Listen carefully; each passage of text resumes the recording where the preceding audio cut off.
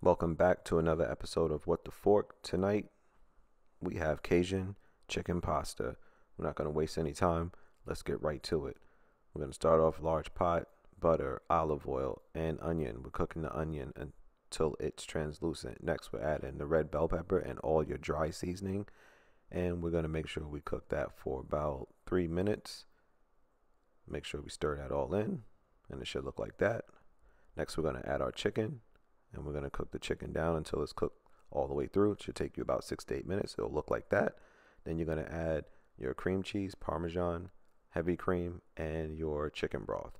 You're going to mix that in until it's all cooked down. Get your angel hair pasta, toss it in olive oil, throw it into the sauce. Make sure all your pasta is coated. It'll look like that. You can also add some snow peas like I did here for a little color, a little bit of extra vegetables, sprinkle some parsley, and voila. Cajun chicken pasta. Make sure you hit that like button, hit that subscribe button. It is What the Fork.